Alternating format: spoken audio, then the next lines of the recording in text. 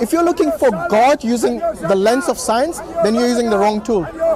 Because things about the spiritual world and metaphysical world, you cannot use something which is physical to identify that.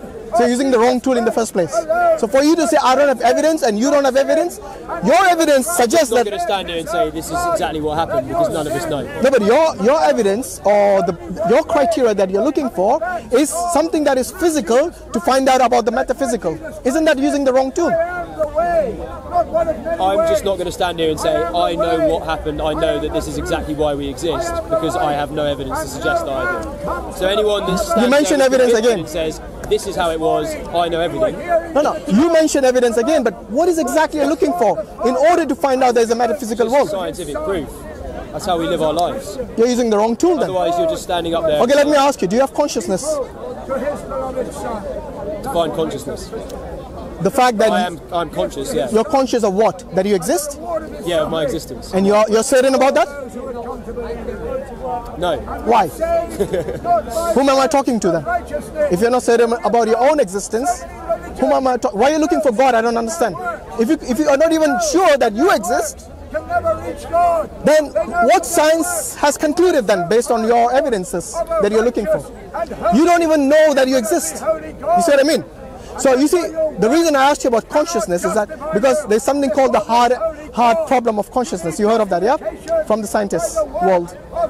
The reason they say that is because we all know we have consciousness. You cannot deny that. Yes? I exist, hence this is what consciousness basically is defined as.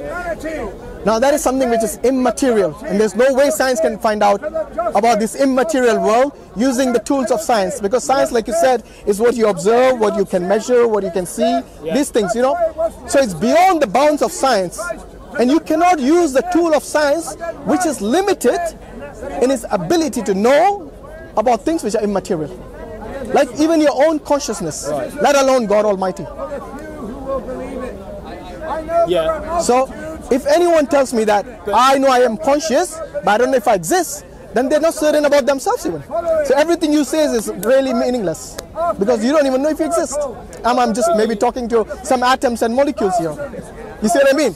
You see? I think you are actually. That's well, atoms and molecules will not have the consciousness which you do.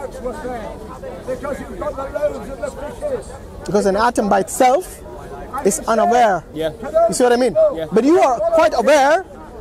For example, if somebody wanted to hurt you, you will move away. But if there was a bunch of atoms, like for example, say a rock, yes?